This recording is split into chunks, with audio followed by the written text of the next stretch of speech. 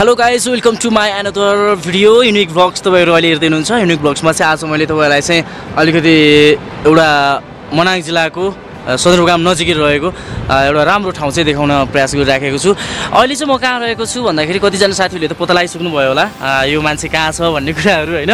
तर अहिले चाहिँ म चाहिँ ठ्याक्कै भन्नु पर्दाखेरि सदरमुकाम चामेबाट मनाङ जिल्लाको सदरमुकाम चामेबाट चाहिँ करिब 8-8.5 किलोमिटर को दूरीमा जुन सदरमुकामभन्दा माथि नै पर्छ यो चाहिँ माथिल्लो ङेसेङ उपत्यका अर्थात् माथिल्लो मनाङको क्षेत्रहरू पर्छ। यो चाहिँ अहिले चाहिँ म ठ्याक्कै स्वर्गद्वारी भन्ने ठाउँमा छु। यो तलपट्टिको चाहिँ मर्स्याङदी नदी हो। यो तपाईँले देख्नुभएको यो मर्स्याङदी नदी र अहिले चाहिँ हामी चाहिँ स्वर्गद्वारी आएको छौँ। आज विशेष गरी स्वर्गद्वारीको घुमघाम साथसाथै यहाँको रमणीय दृश्यहरू पनि एउटा सानो भ्लग बनाएर चाहिँ तपाईँलाई देखाउँ भन्ने चाहिँ मैले सोचेको छु र त्यसैको लागि चाहिँ मैले भिडियो तयार पारेको छु। विशेष गरी आज हामी चाहिँ स्वर्गद्वारी हेर्नको लागि र घुम्नको लागि पनि आएको हो र हामी पहिला पनि धेरै चोटि आइसकेको हो। तर यसरी भिडियो बनाउने कुराहरू जुटेको थिएन, किन भन्दाखेरि त्यति बेला मैले खासै युट्युबहरूको बारेमा पनि बुझेको थिइनँ र युट्युबमा मैले त्यस्तो च्यानल पनि बनाएको थिइनँ। र अहिले चाहिँ तपाईँहरूले चाहिँ मनाङ जिल्लाको एकदम सुन्दरी ठाउँ स्वर्गद्वारी, यो स्वर्गद्वारी चाहिँ तपाईँहरूले चाहिँ आजको युनिक ब्लग्समा चाहिँ देख्न सक्नुहुनेछ। आज शनिबार हो, हामी शनिबारको दिनमा चाहिँ स्वर्गद्वारी घुमौँ र विशेष गरी यो स्वर्गद्वारीको धार्मिक सांस्कृतिक हिसाबले पनि छुट्टै पहिचान छ। यसको छुट्टै यहाँ चाहिँ हरेक कुराहरू छ, जस्तो कि भगवानहरू जुन सबै कुराहरू त मलाई अलिकति कन्फर्म थाहा भएन। जे होस् यहाँबाट चाहिँ विष्णु भगवान लगायतका थुप्रै भगवानहरू चाहिँ स्वर्ग चाहिँ प्रवेश गर्नुभएको भन्ने कुराहरू चाहिँ छ धार्मिक ग्रन्थमा। त्यसै कारण चाहिँ यो पहाड जुन यो चट्टानको पहाड छ यसलाई चाहिँ स्वर्गद्वारीको नामले चाहिँ परिचित छ र नामकरण पनि गरिएको छ स्वर्गद्वारीको नामबाट। र यो स्वर्गद्वारीको धार्मिक सांस्कृतिक हिसाबमा आफ्नो पहिचान त छँदैछ र यो स्वर्गद्वारी चाहिँ अलिकति चट्टानले बनेको भएको कारणले पनि एकदम रमणीय छ र रमणीय सँगसँगै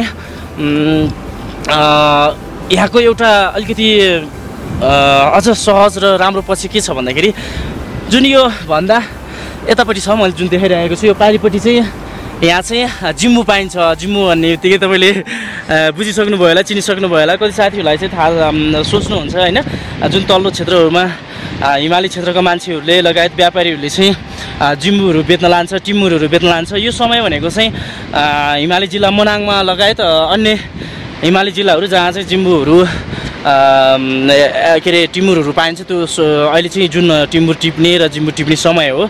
र अहिले हामी चाहिँ विशेष गरी अलिअलि यसो व्यक्तिगत प्रयोजनको लागि यसो होइन दालमा झानेर खानको लागि विभिन्न काममा चाहिँ जिम्बु चाहिँ आवश्यक पनि पर्छ र यसले चाहिँ सुगन्धित र बास्नादार बनाउनुको साथसाथै स्वादिष्ट पनि बनाउँछ।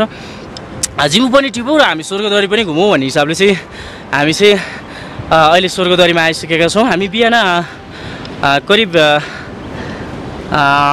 घरबाट चाहिँ जस रुमबाट हामी करिब 4 बजी निक्लेका थियौँ। बिचमा हामी चाहिँ 8 किलोमिटरको दूरी चाहिँ हामी चाहिँ पैदल आउनु पर्थ्यो, तर अलिकति ट्र्याक्टरमा चाहिँ हामीले ट्र्याक्टर सफारीमा चाहिँ यात्रा गरेर आएका छौँ। त्यो भएको कारणले हामी अलिक चाँडै आयौँ र अरू साथीहरू आउँदै हुनुहुन्छ होला सायद। शनिबारको दिनमा चाहिँ यहाँ चाहिँ अलिअलि जिम्बु टिप्नको लागि व्यक्तिगत प्रयोजनको लागि चाहिँ आउने गर्छन् र विशेष गरी व्यावसायिक हिसाबले भन्दा पनि व्यक्तिगत प्रयोजनको लागि चाहिँ यहाँ चाहिँ जिम्बु टिप्न चाहिँ दिइन्छ। व्यावसायिक हिसाबले जुन त्यसरी चाहिँ दिइँदैन होइन, व्यक्तिगत प्रयोजनको लागि मात्रै यहाँ चाहिँ जिम्बु टिप्नको लागि चाहिँ खुला गरिन्छ। र अब लाग्छ यो साउन महिना, साउनको 17 गतेबाट चाहिँ सदरमुकाम चामेको आसपासको जङ्गलमा पनि टिमुर टिप्नको लागि चाहिँ एउटा सूचना प्रकाशन गर्ने भन्ने कुराहरू जानकारीमा आएको छ। र त्यसपछि हामी टिमुर पनि कसरी टिपिँदो रहेछ त्यो कुराहरूलाई पनि हामी त्यति बेला चाहिँ एउटा भ्लग बनाउँला। र आज चाहिँ हामी विशेष गरी स्वर्गद्वारी देखाउन लागेका हौँ मेरो मुख्य कारण, र सँगसँगै जिम्बु कस्तो ठाउँमा हुँदो रहेछ र कसरी टिपिन्छ र जिम्बुलाई चाहिँ कसरी चाहिँ जिम्बु बनाइदो रहेछ भन्ने कुराहरू चाहिँ आजको यस भिडियोमा चाहिँ मैले देखाउने छु। हाम्रो भिडियोलाई चाहिँ पुरा हेरिदिनु होला। साथसाथै हाम्रो युनिक ब्लग्सलाई माया गरिदिनु होला र सब्सक्राइब पनि गरिदिनु होला। र मनाङ जिल्लाका यस्तै धार्मिक सांस्कृतिक र पर्यटकीय क्षेत्रहरूलाई चाहिँ प्रचार प्रसार होस् भन्ने चाहनुहुन्छ भने प्लिज सब्सक्राइब को साथसाथै हाम्रो सेयर पनि गरिदिनु होला। तपाईँले एक सेयर गरिदिनु भयो भने तपाईँको कम्ती पनि तपाईँको 5000 या 2000 साथी भएको ठाउँमा यो स्वर्गद्वारीको प्रचार प्रसार हुनेछ। मनाङ जिल्लाको उसै त मनाङ जिल्ला प्रचार प्रसारमा एकदम कमी छ अन्य जिल्लाहरूमा को हिसाबमा। हिमाली क्षेत्र र पर्यटकीय क्षेत्र भए तापनि अलिकति मनाङ जिल्लाको हरेक ठाउँहरू हरेक कुराहरू चाहिँ अलिकति प्रचार प्रसारमा चाहिँ कमी भएको मैले महसुस गरेको छु। त्यसै कारणले पनि मैले चाहिँ मनाङ जिल्लाबाट चाहिँ युनिक ब्लग्स एउटा युट्युब च्यानल बनाएर चाहिँ मैले चाहिँ मनाङ जिल्लाको सबै कुराहरूलाई चाहिँ म जहाँ जान्छु जे गर्छु ती कुराहरूलाई चाहिँ मैले समेट्ने प्रयास गरिराखेको हुन्छु।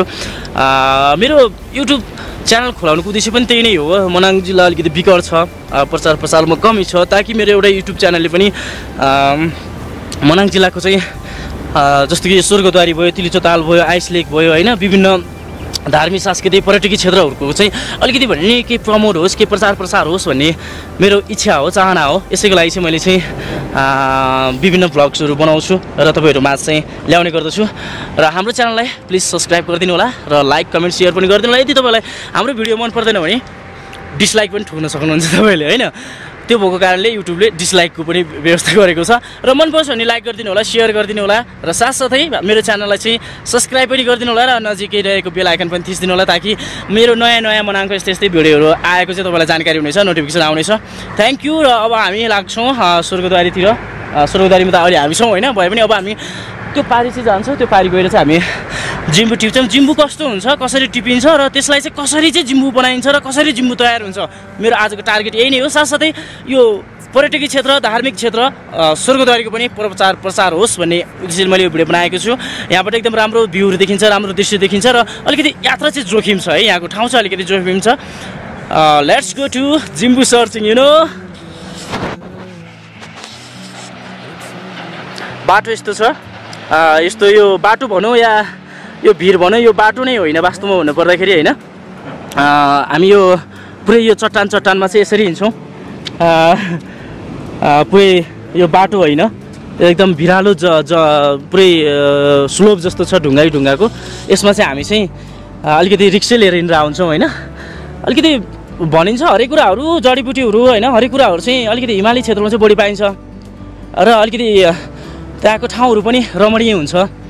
साथसाथै त्यो कुराहरूलाई जुन तपाईँ हामीले सोच्छौँ, जसरी सोच्छौँ नि त्यति सहज पनि छैन कि है। जस्तो कि अब टिमुर पनि जङ्गलमा जानुपर्छ, कति काँडाले गर्छ, कति टिप्नु कति गाह्रो हुन्छ। यारसुगुममा त्यस्तै गाह्रो हुन्छ होइन। च्याउहरू जस्तो कि रातो च्याउहरू, विभिन्न गुची च्याउहरू लगायतको धेरै गाह्रो हुन्छ, जुन तपाईँ हामीले सोचे जस्तो सरल हुँदैन। अहिले हामी चाहिँ स्वर्गद्वारीमा छौँ।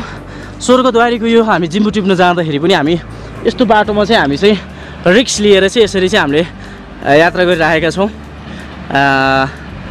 विशेष गरी हामी चाहिँ यो व्यवसायिक हिसाबले भन्दा पनि हामी शनिबारको दिनलाई चाहिँ एउटा छुट्टीलाई चाहिँ सदुपयोग गरौँ र अलिकति यसो व्यक्तिगत प्रयोजनको लागि यसो दालमा अलिकति झैँ हान्नको लागि चाहिँ जिम्बु पनि टिप्न जाउँ त भन्ने तरिकाले लिएर आएको हो।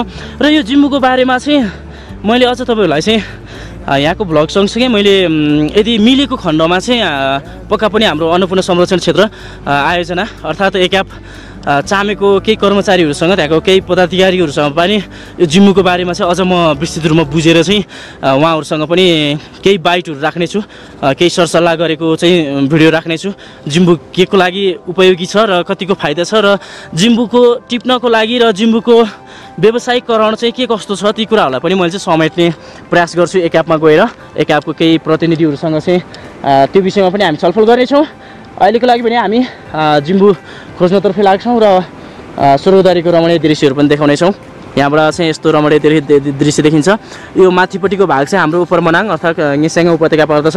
अहिले चाहिँ बिस्तारै सडकको पनि कामहरू चाहिँ भइराखेको छ, विकास हुँदैछ बिस्तारै मनाङ होइन, अघि बढ्दैछ नेपाल होइन, बिस्तारै बढ्दैछ नेपाल। यहाँबाट हिमालहरू पनि देखिन्छ, एकदम सुन्दर ठाउँ छ होइन। अहिले चाहिँ हामी चाहिँ भिरमा आइसकेका छौँ।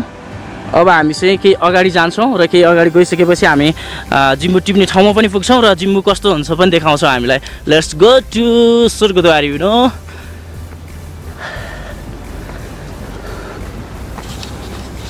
नि के हुन्छ र दिदी यहाँ होइन धुप बाल्नु पूजा गर्छ यो ठाउँलाई नि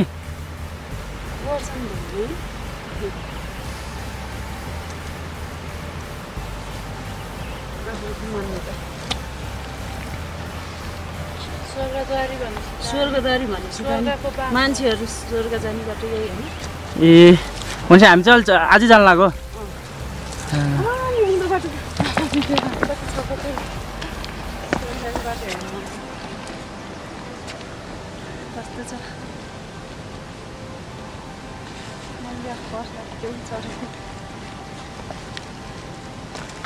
प्रसाद चढाउनु पर्यो यसो भिडिसिडी चढाउनु म पछि उठाएर आउँछु चक्लेट यो चक्लेट कसले खान्छ त अब कसम हामीभन्दा पछाडि आउनेले यो चक्लेट खाइदिन्छ क्या अरे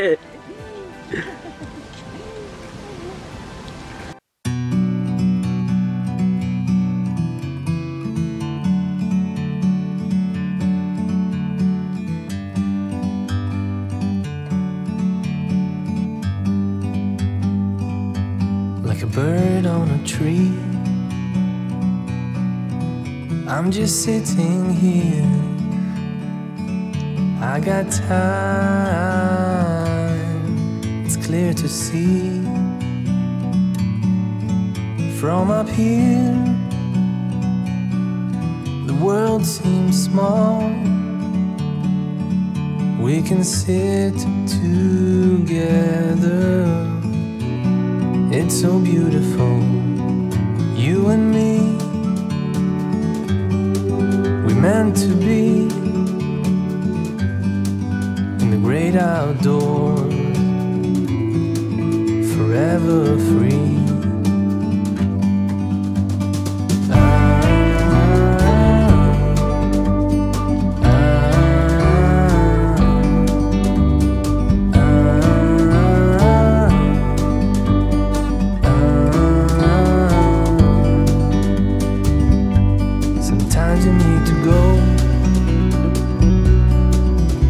A step back to see the truth around you. From a distance you can tell.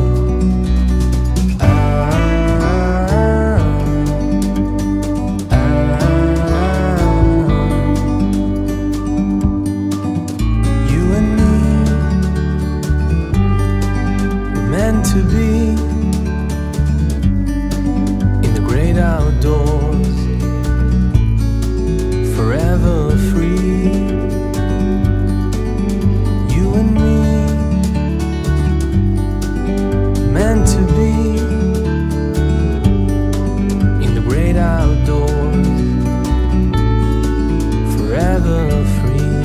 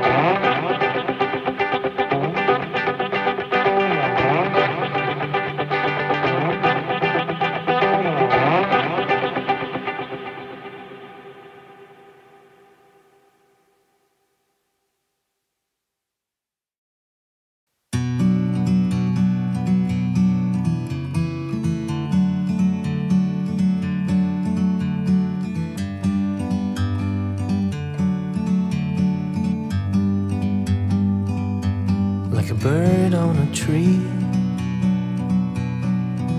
I'm just sitting here, I got time, it's clear to see. From up here, the world seems small. We can sit together, it's so beautiful, you and me. We meant to be in the great outdoors, forever free.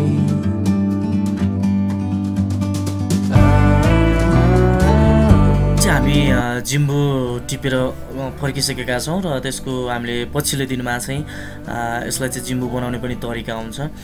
जिम्बुलाई चाहिँ एउटा बोरामा चाहिँ पोको पारेर भनौँ या बोरामा हालेर चाहिँ काठ या केही मुङ्ग्रो-सुङ्ग्रोले चाहिँ त्यसलाई चाहिँ मजाले पिटेर यति पिट्नुपर्छ कि त्यसलाई मजाले धुलो हुने गरी पिट्नुपर्छ।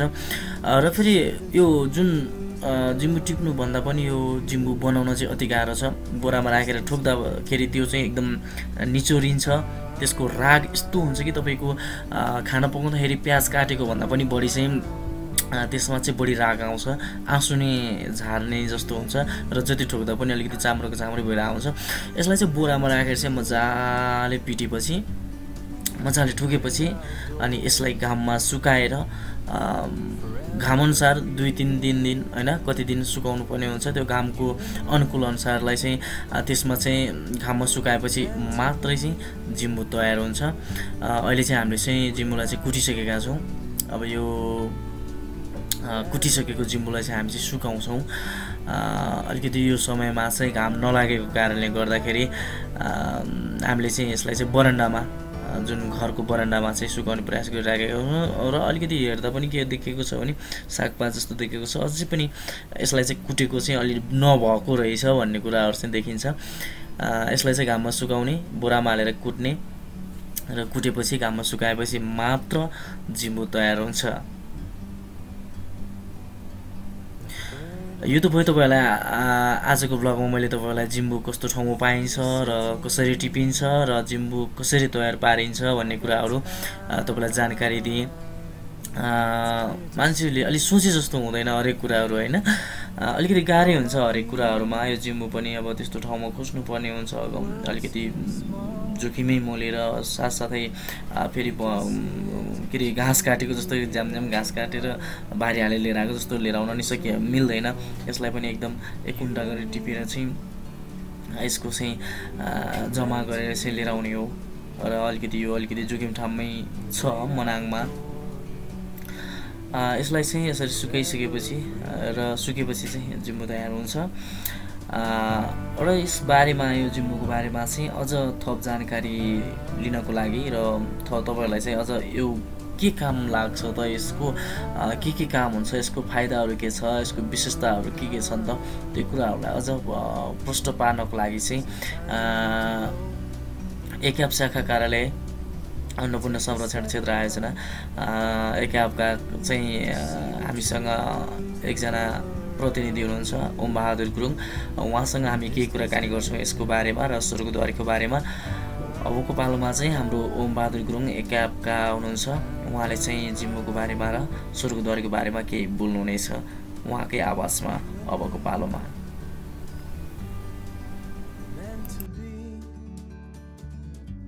नमस्ते, मेरो नाम ओम बहादुर गुरुङ। म अन्नपूर्ण संरक्षण क्षेत्र आयोजना इलाका संस्था कार्यालयमा चाहिँ कृषि सहयोगको रूपमा कार्यरत छु। मैले यो जिम्बुको बारेमा भन्नुपर्दाखेरि चाहिँ जिम्बु चाहिँ स्थानीयहरूले चाहिँ जुन चाहिँ घरेसी प्रयोजनको लागि चाहिँ प्रयोग गर्छ, त्यो चाहिँ विशेष गरेर गाउँघरमा चाहिँ दाल झान्ने अनि त्यसपछि रुगो खोकीको लागि चाहिँ अलिकति राम्रो गर्नको लागि बेसार पानी हालेर जुन चाहिँ जिम्बु हालेर चाहिँ पानीमा हालेर चाहिँ खान्छन्। अब त्यो चाहिँ विशेष गरेर अब यो साउन भदौ आषाढ साउनतिर चाहिँ त्यसको टिप्ने समय हो।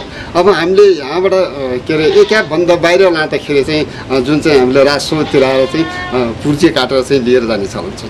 4000 देखि माथिको चाहिँ हाइटमा पाइन्छ। अब यसको खास गरी औषधिको रूपमा चाहिँ भन्नुपर्दाखेरि चाहिँ रुघाखोकीको लागि चाहिँ राम्रो गर्छ।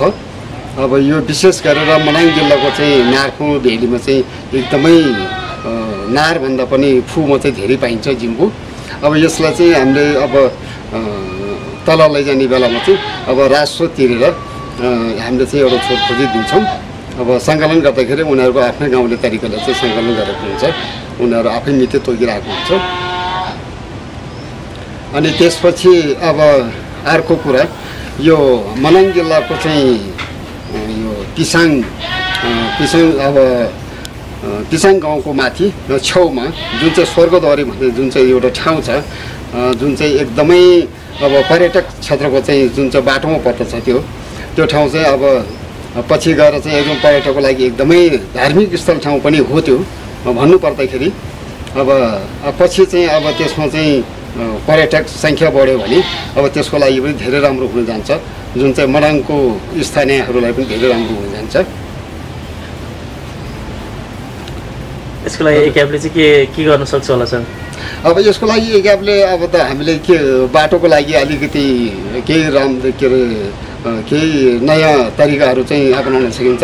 जस्तै वैकल्पिक बाटोको लागि अलिकति समस्या चाहिँ छ फेरि यो बाटो के अरे मोटरको बाटोले गर्दाखेरि चाहिँ अलिकति मोटरको बाटोले गर्दाखेरि समस्या के छ भने त्यहाँ धुवा धुलो उड्ने। वैकल्पिक बाटो भन्नाले उयो गाडीको बाटोदेखि अलिकति परबाट चाहिँ अलिकति साइडबाट चाहिँ बाटो निकालेर त्यस्तो तरिकाले गऱ्यो भने स्वर्गद्वारीसम्म जाने एउटा ट्रेकिङ बाटो एउटा सुरक्षित हुन्छ। जस के अरे स्वर्गद्वारी एकदम राम्रो ठाउँ छ सर होइन? एकदम जसले पनि त्यहाँ गाडी ल्याएर रोकिसकेपछि एकचोटि गाडी रोकेर भने पनि त्यहाँ चाहिँ एउटा कोही न नेपाली या विदेशी पर्यटकहरूले पनि त्यहाँ चाहिँ आइसकेपछि एकचोटि गाडी रोक्न लगाएर भने फोटो खिच्ने चलन छ एकदम। यो स्वर्गद्वारीलाई चाहिँ अलिकति फोटो मात्रै खिच्ने बाटो चाहिँ अलिकति यसलाई चाहिँ प्रचारै गरेर यसलाई पर्यटकीय क्षेत्रै बनाएर अलिकति विस्थापितै गर्नको लागि एकापले के गर्न सक्ला र एकापले के योजना चालेको छ कि छैन सर? अब यो क्याबले चाहिँ अब जस्तै पर्यटकलाई के अरे पर्यटकको चाहिँ त्यसको फाइदाको लागि चाहिँ हामीले चाहिँ त्यो ठाउँलाई अलिकति व्यवस्थित गरेर अनि जुन चाहिँ त्यहाँ गाडी रोकेर जुन चाहिँ हेर्छ नि स्वर्गद्वारी हेर्ने त्यो ठाउँमा चाहिँ हामीले अलिकति राम्रो खालको चाहिँ एउटा बस्ने एउटा पार्किङ जस्तो फोटो खिच्ने ठाउँहरू त्यस्तो बनायो भने राम्रो हुन्छ जस्तो लाग्छ मलाई। सायद त्यो चाहिँ अहिले बन्दै छ कि जस्तो लागिरहेको छ मलाई होइन? त्यो त अब त्यो पार्किङ बन्यो भने त्यो ठाउँ एकदमै पर्यटकको लागि त एकदमै राम्रो एउटा अन्नपूर्ण एरियाको चाहिँ अन्नपूर्ण सर्किटभित्रको बाटोमा चाहिँ एकदमै राम्रो ठाउँ र एउटा चामीमा बस्ने पर्यटकहरूलाई पनि नेपालीहरूलाई पनि र या कर्मचारीहरूलाई पनि एउटा शनिबारको दिनमा जाम न त नि स्वर्गद्वारी घुमेर आउँ भन्ने एक दिनको प्याकेज एकदम ट्रेकिङ बन्न सक्छ। धेरै राम्रो यसलाई चाहिँ बिस्तारै प्रमोट हुँदैछ। हजुर हुन्छ धन्यवाद। हेलो गाइस, आजको भिडियो तपाईँलाई कस्तो लाग्यो? यो स्वर्गद्वारीको दृश्य र सँगसँगै जिम्बू कसरी खोजिन्छ, कति गाह्रो हुन्छ भन्ने कुराहरू चाहिँ आज मैले यो मेरो सानो एउटा छोटो भ्लगमा चाहिँ मैले तपाईँलाई प्रस्तुत गरेको छु। पक्का पनि आजको भिडियो यो मेरो भिडियो चाहिँ तपाईँलाई मन पऱ्यो होला भन्ने आशा विश्वास गर्न चाहन्छु। साथसाथै हाम्रो भिडियोलाई मन पऱ्यो भन्दामा लाइक गरिदिनु होला, सेयर गरिदिनु होला र तपाईँहरू मनाङ जिल्लाको कुन चाहिँ ठाउँको चाहिँ तपाईँहरू भिडियो हेर्न चाहनुहुन्छ म त्यही ठाउँमा गएर चाहिँ भिडियो तयार पारेछु कमेन्ट बक्समा साथसाथै हाम्रो नयाँ साथीले हेर्दै हुनुहुन्छ भने युनिक ब्लग्स युट्युब च्यानललाई चाहिँ पक्का पनि सब्सक्राइब गरिदिनुको लागि पनि मैले आग्रह गर्न चाहन्छु। र आज मैले तपाईँलाई सबै कुराहरू देखाएँ, जिम्बू कस्तो ठाउँमा पाइन्छ, जिम्बू कसरी टिपिन्छ, सबै कुराहरू जिम्बू कसरी तयार पारिन्छ होइन, जिम्बूको फाइदाहरू के छ, सबै कुराहरू चाहिँ तपाईँलाई आज मैले पेस गरेको छु। र आजको भिडियो यति नै। हाम्रो भेट फेरि पनि हुनेछ नेक्स्ट भिडियोमा। अहिलेको लागि भने बाई बाई।